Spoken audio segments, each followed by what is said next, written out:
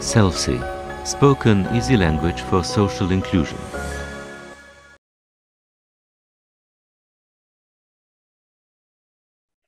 Great. Thanks, Pierre. And thanks so much for this opportunity to join your seminar today. Having met Pierre when he came to Melbourne as I was flying back, racing back from Vienna, where I'd just been to a conference. So yes, I've been, I'm a speech pathologist, and I think it's a really interesting cross collaboration to be thinking about what it is that our profession actually has and does and what you're trying to achieve around easy spoken language. My background is in working with people with multiple and complex needs. So most of the people I work with don't have a lot of speech. And I've actually, for the last 18 years, been writing Easy English in Australia, which is actually simpler than Easy Read, and wrote the Australian guidelines for that. So I'm going to pop up my screen and hopefully the technology is all working happily and I'm going to be allowed to actually do that, which is always a good sign when that happens. Oh, except that I've got it sitting at the end, not the beginning. Let me just take that up. Okay, so I run a team. My business is called Access Easy English. I'm based in Melbourne, but my team is actually virtual. So I don't actually have an office. We all come in together and work virtually online. Where my business sits and why I'm really interested in this topic is that our specialist service actually has a vision that we include people with low literacy in all the work that we do, in how we interact and how we communicate.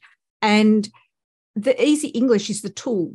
It's how you interact, which is what you're sort of looking at here, which becomes really critical. If you actually don't know how to interact with someone, the Easy English, the Easy Italian, the Easy whatever it is that you're creating just becomes a white elephant.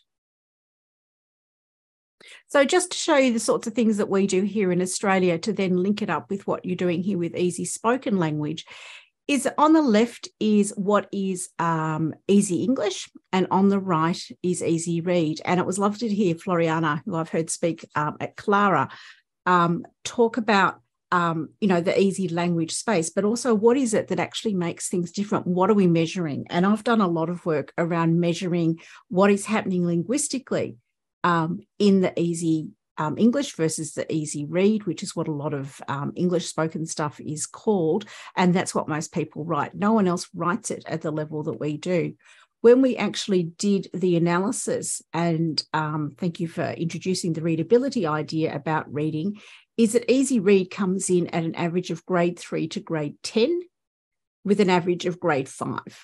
That does not equate to any person with low literacy that I've ever met. In fact, of all the young people I've ever met, none of them would have had literacy at that level. That's not what we're aiming at. Easy English comes in at 0 to grade 3 with an average of grade 2. So grade 2 is about, so that's your third year of primary school when you're still learning to read. You might have a bit of a handle on it, but you're still really struggling with it. As you can see, there's lots of white space, very short words. This is an example where we've got a negative explanation rather than a positive, but it was around a negative concept. And there's many, many examples of this sort of stuff on the website. Why am I showing you this? Because what we can do is we can actually measure, and in the guidelines that we use and that we trade against, that we can measure and we can repeat constantly the language that's actually in the Easy English that we're writing. And so you look at things like the structure of words. We actually look at the structure of the word in terms of its consonant, vowel, consonant. Now, it's interesting to hear Floriana talk about, but we're not planning it when we speak. But when we actually have written information like this that is easy to read, a support person now has got something that they can base their spoken language around. The most common used word that we have is a consonant, vowel, consonant word, something like dog and cat. We can measure the number of syllables in words. We're aiming for 1, maybe 2 syllable words. This is what is easy. This is how you get content that people with really low literacy, but also difficulty understanding their world, who need easy spoken language.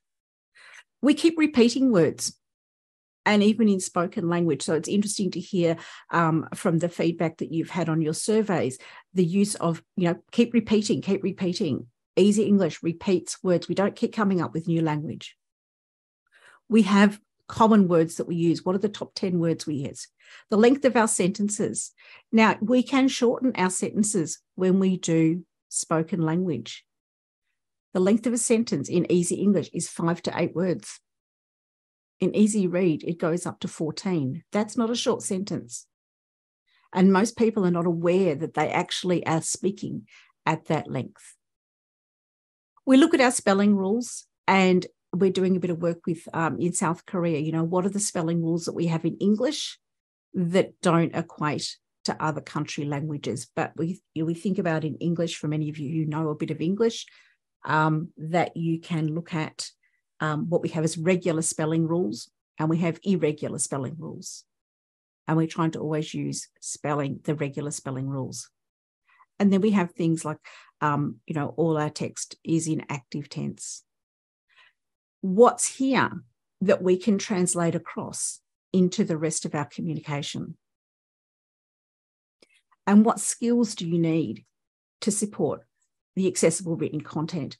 And that's where, listening to all the presentations this morning, what you're talking about is the sorts of things that help people engage in this space. What's fascinating, though, is one of my staff members actually has a daughter who actually doesn't use speech. And when she heard that I was speaking about, coming to a conference that was speaking about spoken language, she said, well, how does that work for my daughter? Are we talking about the same thing? What are we really talking about? And so I need you to start thinking about, what is it about the interaction? So it's not just the language. The language is one arm of it. I want to challenge you to think about, what are we actually doing? What is it that the person sending the message is doing?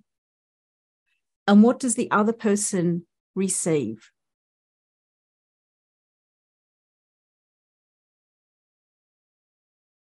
Communication is two-way. And it's about what we both bring to that conversation that we need to be much more aware of.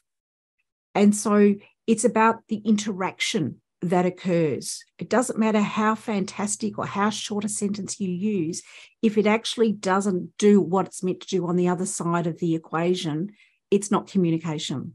And at the end of the day, that's what we're all trying to do, is to communicate.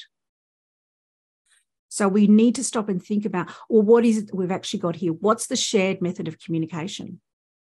And particularly for people who have less happening in their lives and need support to actually go out and do things, have we got something to communicate about?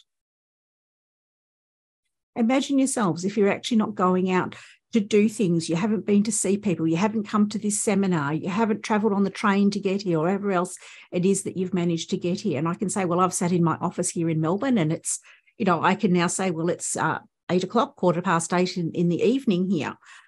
What have I done? I've got something to talk about. If I didn't have something to do, I wouldn't have something to talk about, which actually makes all the communication null and void. Spoken language is, just like I said, a tiny part of it. More than 60% of what we do to communicate is non-verbal.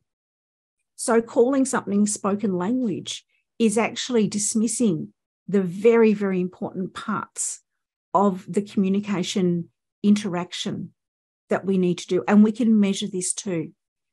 What I've got here is just a lot of examples of natural gesture. But then some people actually use sign, which may not be as guessable as many of these. But for many people with intellectual disability, they are. Natural gesture and sign are part of what you use as a typical communicator, and it's what people who have difficulty understanding their world also use. What's really interesting, because I'm also a keyword sign presenter and trainer, is that most people who are on the professional side have no idea that this is what they're doing. And so we spend time actually saying, hey, let's think about all the natural gesture that you already use. And if I said to you, there's at least 160 natural gestures that most of us would understand and use across culture, that might surprise you. But if that's where we're at, this needs to be part of the communication that is provided to the person. We've got facial expression and body language. And both of these individually and together make a difference to the communication interaction that we're having. And we can measure this and we can label it. But once again, people aren't aware that they do it. They're not aware how much importance it gives. But think again now about what it was like when you're in masks. Well, we were in masks a bit longer, maybe in Melbourne. I still wear a mask when I'm out. You know, what isn't there that I now have to enhance in other ways? So it's around your eye expression that actually makes the difference. And now it's about your body language, not so much your facial expression that is doing it. We use objects. We use lots of objects in our environment. And people with low, with poor communication skills find this incredibly valuable. Some people don't understand the symbolic nature of spoken word. Some people don't understand pictures. This person over here is holding a coffee cup. Beautiful. We can interpret lots of things from this. Maybe she's got cold hands. Maybe it's a nice warm thing. Maybe it's at night. But if she now reached out and handed it to you, she's communicating something different. How many of you, when you go down to the supermarket, use objects, or not even the supermarket, when you go down to buy your lunch, point to the things that are on display? You're using objects around you all the time. Our environment, and people have mentioned the environment. Now, this is a classroom environment, but we use the environment to help position ourselves in it. Can you go over there? Can you come over here? Go over to the cupboards. Or I'll put you in an adult environment and say, now we're going to go and get a ball from up the top. And now we're using pointing in the environment. Go and stand near the window. You're using pointing and the environment. Go to the door. All of those things is the environment, helping the person to understand their world. And we use lots of pictures and we use photos. And these are just some of the photos, some of the images that we use in our Easy English work that we do. But each of them you get meaning from. So the person who doesn't actually understand the written word or doesn't understand the spoken word because it is symbolic has now got something to hold their hat on, to start to understand what it is we're talking about. I'd like one of those chocolates too, thanks. And here's some more. They're about what is it that's actually sitting here and telling you what's possible or what's not possible. All of these are something that Cathy introduced in her paper, augmentative and alternative communication, when they're used more formally for people who don't use their speech, but yet they have language. So now we can bring language on top of the interaction. But we also need these things. We need planning and we need memory. We need reasoning and your life experiences. And don't forget your previous success. We also have the term, it's actually the official, the complex term is prosody, but it's how you sound when you communicate. You know, we've talked about, I've heard, loud voice and soft voice, fast voice and slow voice. But if I, for example, went compared to no, we get different meaning. How do we measure that? What are we doing here? I went to the movies. I went to the movies. I'm putting emphasis on different words. Okay, so it's not just now the words and the length of the sentence, but it's where the emphasis sits, which also affects meaning. Many of you have mentioned the concept of wait. We talk about pausing and waiting. And then all the different reasons we communicate. And we have many reasons. What often happens, though, in a relationship where there's a good communicator and a not so good communicator is the good communicator spends all their time asking questions. Go back and reflect on your own interactions. How often do you ask a question in a conversation? Most of the time we spend our lives making statements. It's called gossip. We're all very good at it. Where does that fit? And why are we not emphasizing these sorts of things? We also need to know how to engage with others. How do I get someone's attention? How do I initiate an interaction? How do I initiate a topic? How do I continue a conversation? How do I choose a topic? All of these are part of making successful interactions and successful communication.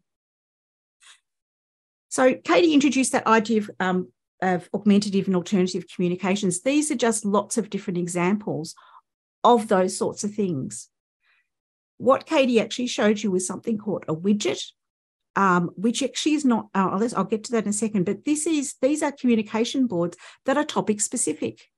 So you can have a conversation about things when you're playing the game of or when you're playing Mr. Potato Head. About specific topics. This is to help you with your cleaning up, going to the toilet, medical things. All of these things are pictures to help you support your communication. Person's not using speech, or they get more complex, or they become electronic. These are all part of communication. That concept of easy spoken language, when somebody uses this, how does that fit together? It's question. This is young people using them. The one that Katie described, where it's got a picture and the word for everything, it's called widgets. That's no longer supported by the research.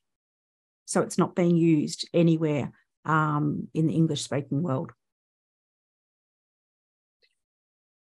But what do we use? What's already out there? And this is what I want to just finish off with, is saying to you, there are a whole lot of other things out there that we need to think about. This is from leadership management. Effective communication checklists. Trust your partner. Learn to listen. Seek to understand. So it's not just about what you say, but how you interact. There's a process that speech pathologists use with people after they've had their stroke called communication partner training. Eliminate distractions. Use picture supports. Write down key words. That's if the person can read. Ask questions to verify. Recap. This is a young children's framework. Takes two to talk. Observe, wait, and listen.